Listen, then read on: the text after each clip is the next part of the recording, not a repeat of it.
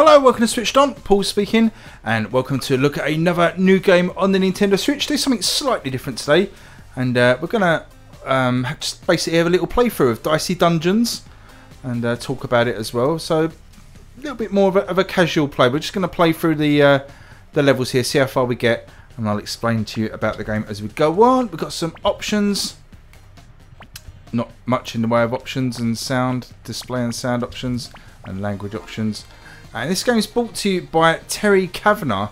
He designed the game, and anyone that knows sort of their indie games will know he's quite a big deal on the indie scene. He made the game VVVVVVV. I don't never know how to pronounce that. Is it just one V or lots of V's? But if you've played that before, same guy who did that. And big thanks to Dana there, Dana Trebella, for sending me over a copy of this one to look at. So we're just going to start again from the top, and I'll explain to you about what this game's all about, but basically going to play through it and see how we get on. So there's 6 characters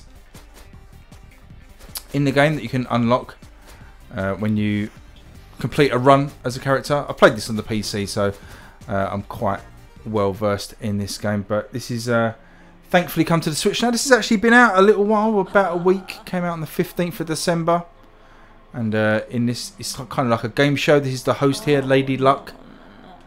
And you have to go through her ever-changing dungeons. You're a little dice. Or die. I'm going to get ruined, aren't I, in the comments again. What was the last game? Was it Tharsis, the last game on the Switch? That I got my die and my dice all mixed up. So apologies for that. It'll probably it won't get much better.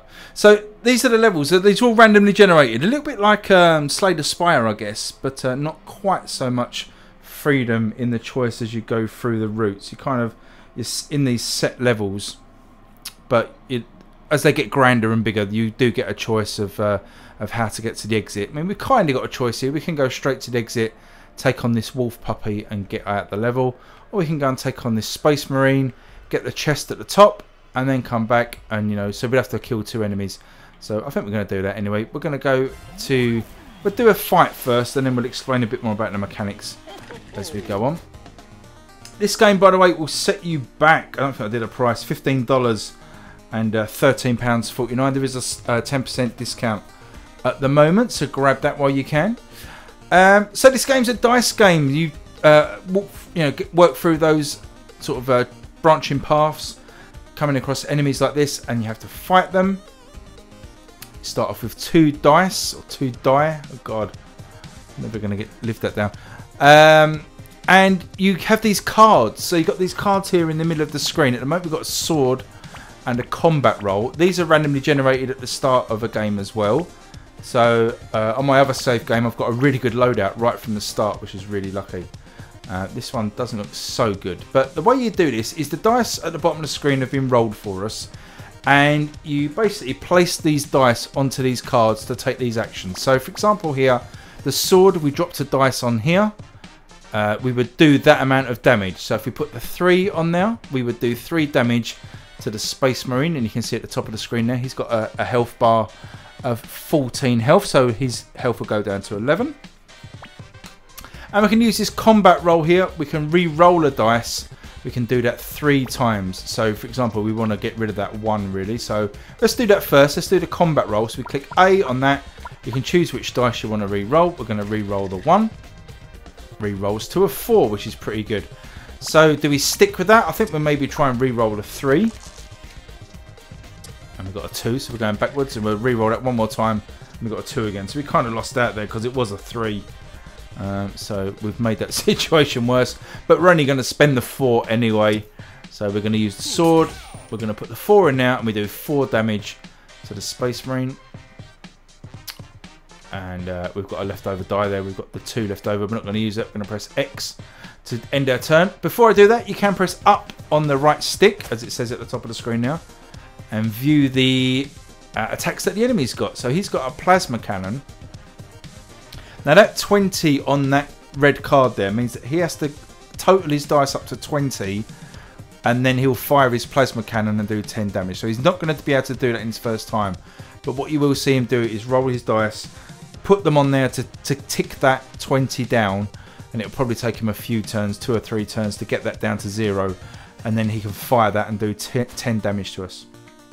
The only last thing to say at the moment, at this early stage, is at the bottom of the screen where we are, the warrior, we've got 24 health, but under that we've got a fury bar, and that builds up and allows us to do a special move. The fury move that the warrior has actually allows him to take an action twice, which is quite useful if you've got some big attacks going on, but we'll see that again. So we're going to press X to end our turn, and you see there the Space Marine rolled his die, puts them all on the red card, and he's ticked that down to 13.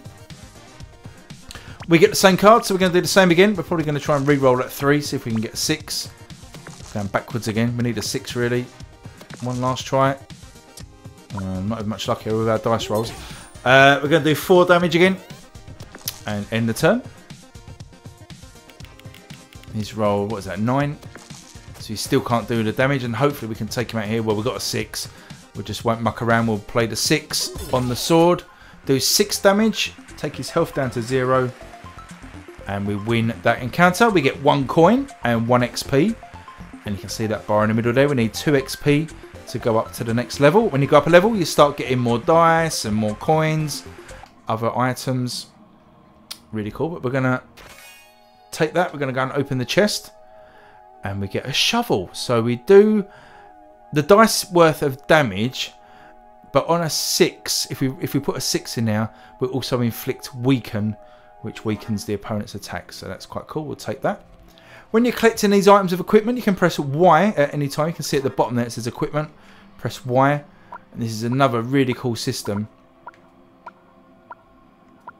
We've got this area here where we're equipped, and these cards are different shapes. So if we take them out of our equipped area, we seem to have lost the reroll, but I think that's just a free card, I think. So you can see we've got this like 3x2 grid, and these cards are 2x1, so they fit quite nicely there. So we could have one more 2x1 card or 2 1x1s, and they come in various shapes. So makes you think about your loadout when you start collecting these, and obviously they do different effects. For example, you can get fire. Ones that inflict fire damage. So, for example, if you're fighting a snowman, you might want to swap out, your ice damage for fire damage for that level, to do more damage to an enemy. But again, you'll see that as we go on. So let's go on to our next battle here against this wolf puppy. He's a level 1 enemy. Let's have a quick look, see what he does. You see there, the wolf puppy is strong against poison. We don't do any poison damage at the minute, but that's something to bear in mind. And his attack is woof, woof, woof. If he rolls or scores an 8, so if he can count up to, total up to 8, he can do that attack, which will give him and repeat the next action. And his wolf puppy bite. Now this is another interesting card that he can do 4 damage to us, but he has to put an even dice in there. So 2, 4, or 6 are the only dice he can put in there to do that damage. Any other dice just won't work. So we've got our shovel now. We've got a 6 as well. So what we could do is use our weaken. So we're going to put the 6 in now. We're going to hit him for 6 damage and do weaken. Now if you hold down the L button, you can get a little tooltip of what the different status effects does. So you can see the weaken temporarily weakens random equipment, and basically means equipment becomes less powerful. We've got a sword. We can do a 5 here, which will take him down to 1 damage. If you fancy being lucky, we could try and re-roll that 5 to a 6, but I think given the luck we've had with re-rolls, we'll just do the 5 damage and end the turn.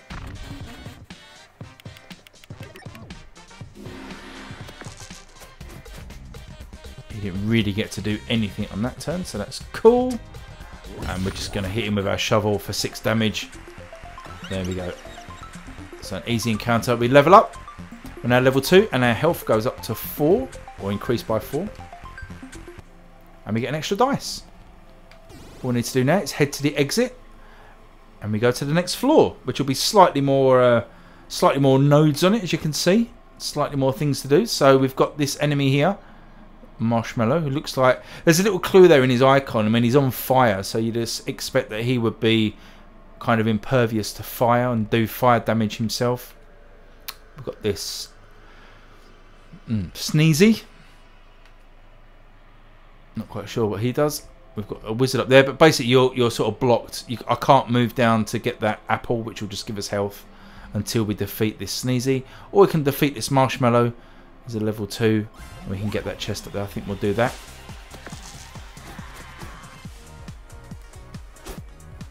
So his moves, he's got a fireball, so it deals fire damage, and whatever damage whatever damage dice was put into the fireball card there, and again it has to be an even. And then at the top he can do ice damage as well. So if he puts an odd number dice in there only, he will do that much damage and also freeze one of our dice, and you'll see that happen no doubt in a second.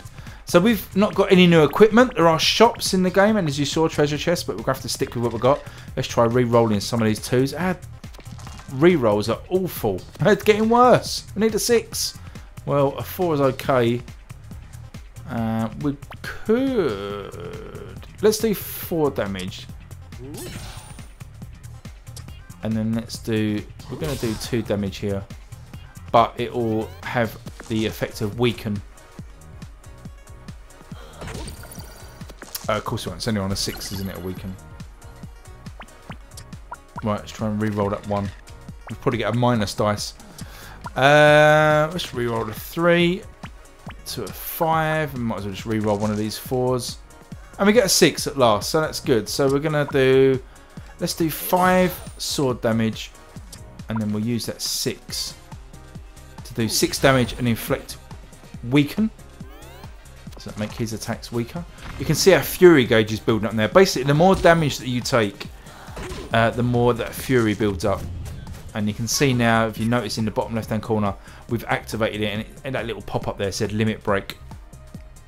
So a couple of things have happened. Let's just explain those. The marshmallow attack has set one of our dice on fire, and we can't use that unless we spend 2 health to basically unlock it. So if you really need to use that dice, you can unlock it using the using 2 of your health. And we've also got this fury. Hold down the R button. We can activate that. You can activate it at any time. You don't have to activate it straight away, but I think we just basically will, because it will allow us to do the same action twice, which means as we've got a 6 there, we'll be able to do 12 damage, basically 2 lots of 6 sword damage, and that will take out the marshmallow. So we're going to do that. And there we go, 12 damage. And we get 2 XP in a coin. So there you go, that's kind of the idea. We're going to keep playing this and keep chatting about it, but I probably won't be stopping so much to offer too much in the way of explanation, because the basic mechanics are basically what I've just run through. They just get a slightly more sort of harder enemies and more complex cards, but we'll discuss those as we go on. But we'll try and rattle through, see how far we get on this run. We've just found the bump card. As you can see, this is a smaller card. It's a 1x1, so we can stick this in our equipment, and this basically allows you to increase a dice number by 1, or die number by 1. And you see it's slotted in there to our equipment really nicely. We've got room for 1 more 1x1 card. So let's head back and let's take on this Sneezy, whatever this is. Let's have a look. He's got 3 die. And he does a lot of different things, doesn't he? So let's have a quick look. He does a sneeze, but he needs a double. So he needs to put in there 2 dice that are the same number. And if he does that, it reduces the countdown on all equipment by the number of die he puts in there. So if he puts 2 2s in now, he'll reduce the countdown on all equipment by 2. And you can see his other damage his other damage cards are all spikes by the look of it. So a 6 on those, or a total of 6, will do 3 damage. We've got our bump, and we've got 3 1s. What is going on with these die rolls? Right, it's a 5. That's good. A 5 and a 4. Okay, that's fine. Right, so what we can do is use bump and turn one of those 5s into a 6, and then we can use that 6 in shovel to do 6 damage and apply weaken to old Sneezy, and then we can just do 5 damage, and already he's down to 13. He's rolled 3 6s. A very unlikely story. There you go. So, oh my goodness, that allowed him to unlock all of his attacks. I think they did 3 damage, didn't they? So he did basically, has he got 4 of them? Yeah, so he's done 12 damage to us off the bat. It has unlocked our Fury, so we're going to activate that. And we will just do, let's do 2 lots of 6 damage. And then it doesn't really matter what other damage we do. We'll just use the shovel to take him out. Get another coin, 2 XP, and we level up. So we're now level 3. Our maximum health's increased by 4. And we get a reward this time. So we get a spiked shield. Now we need to put in a die into here, but it can only be a maximum of 5. You know, 1, 2, 3, 4, or 5. We cannot put the 6 die in there. And if we put an even die in there, we do damage. If we put an odd die in there, we get that much as a shield, which is a nice little card. Or, and you can see that's a 2x1 sort of size card for going into our equipment. We can do a boomerang, so we do 2 times the dice damage to the enemy, but 1 times the dice damage to ourselves. So when the boomerang comes back, it basically hits us and does the same amount of, or does half the amount of damage to us. I like this spike shield. Now we're going to take it, but this is going to cause us a slight problem because we've got no room for it. Now the bump is a really useful die, a really useful card. As you could see on the last battle, we bumped up a 5 from a 6. The sword does damage, a possibility of doing 6 damage, where the spike shield here could do a maximum of 5 damage, but also has the bonus of possibly letting us use a shield. I think I'm going to swap out the sword for the spiked shield and see how that goes for our next encounter. We're going to fight this. Oh, actually, let's go and get. Well, we could get this apple here and heal. But as we leveled up on the last battle, our health was restored. So we're back up to 32. And we basically can't use that apple. So let's take on the level 2 wizard. He's got 28 health. He's got quite a lot of moves. He does a lot of spells, as you'd expect for a wizard. He does a freeze spell, a poison, a teleport, a hall of mirrors, a thunder, and a flame. It's worth taking a little bit of time and just getting used to these spells, because you might think of ways that you can mitigate them. But for now, we will just crack on with what we've got. We've got this new spiked shield. Can take a maximum of 5. Actually, it can't do 5 damage, can it? Because it only does damage on an even number. So the highest even number die we could put in there is a 4. So we can only do 4. Let's do that. Let's do 4 damage. Let's bump up our 5 to a 6. Let's re-roll this 2. See if we can get. Actually, it doesn't really matter. We've got no other cards we can use. We're just going to use the 6 to damage him for 6 and add weaken. We can't use that last die because we've got no more cards left. We're going to crack on and let's see what the wizard does here. He's only got 1 die, so he's going to be limited in what he can do, but his spells look pretty decent. So we can also do shovel again. Another 6 damage and weaken him. Let's re-roll these die first, see what we get. Oh dear. And again, it's not very good, is it? Now then, we're going to use our bump, so we can bump up. We might as well just do that anyway, because we can't use the others. Oh, we're shocked. Temporarily disables random equipment. Can use a dice to unshock. Oh, I didn't notice that. See, the status effects we've got on the left-hand side there. I didn't notice that bump was in shock. That was one of the wizard spells. And basically means we had to burn a dice to be able to unlock it. It's not too bad. We're okay. We've got to make a choice now on the spike shield. So we either bump that up to a 4, which will allow us to do 4 damage. Or we keep it as a 3 and get a shield of 3. Let's see how the shield works. Put that in there. End our turn. See what the wizard comes up with now.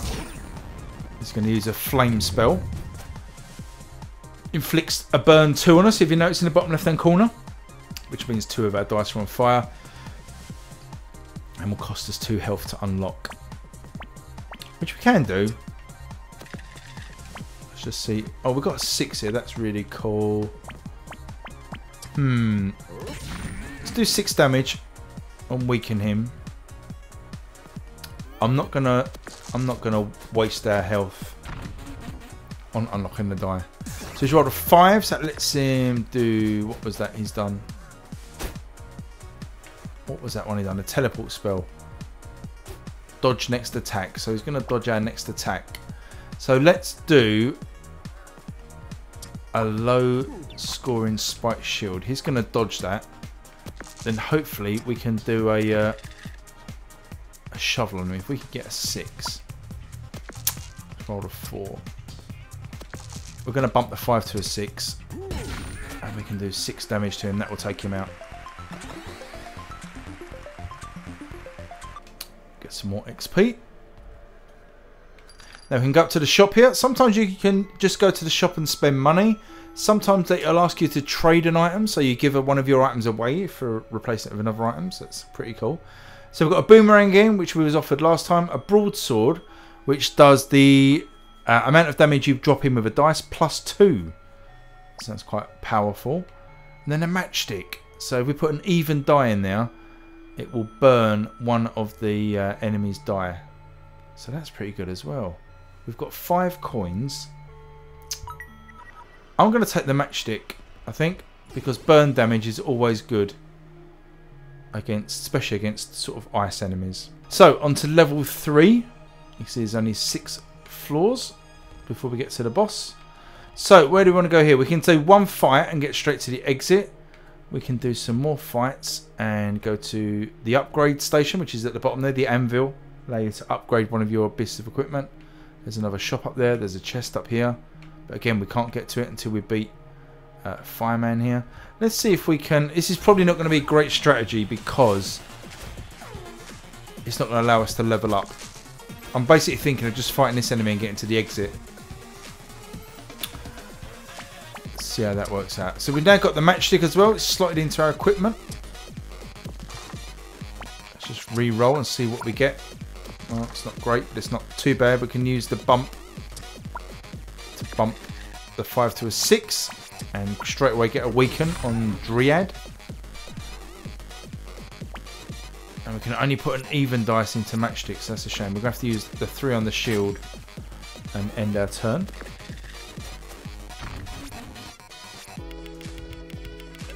Oh, he's got a poison slingshot, so we've been poisoned. So hold down L, see what poison does. So poison, we lose 4 health at the start of a turn, and it pierces shields as well. So shields take no effect to that. So we need to shake that poison if we can. We have got Fury available. Let's start with some re-rolls.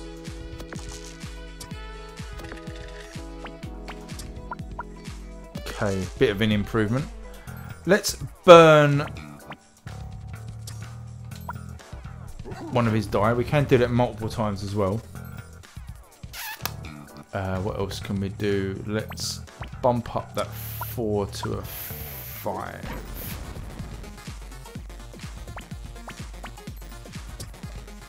Yeah, I think I just burned another one of his die. Bam. I don't think it really matters. We'll just do that. Could have used Fury there as well and done 2 lots of damage.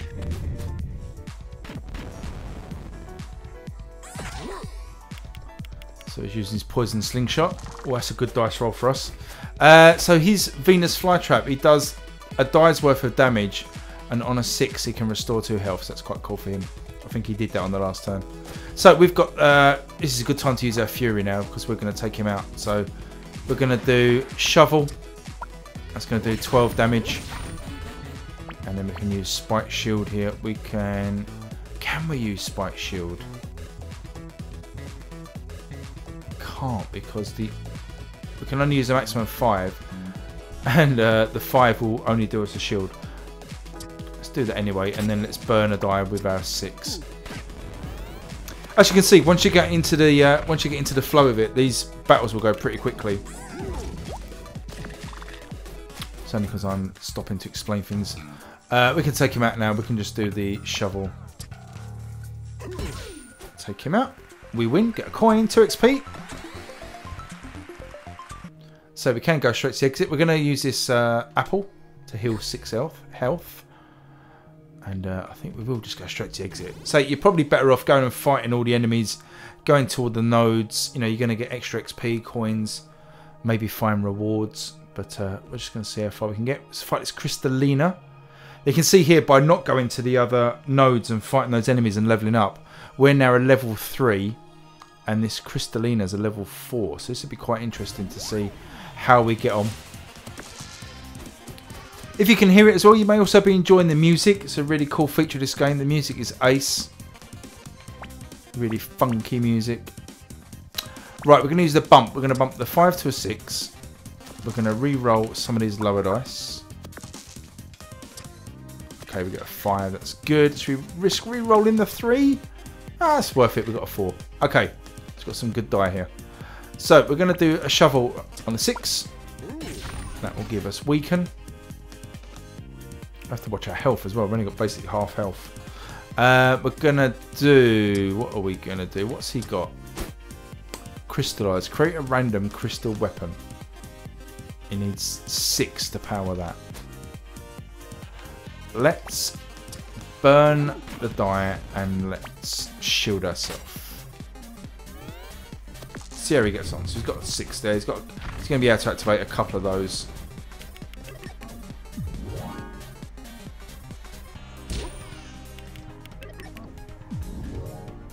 And created himself some new weapons. That's quite a cool little character.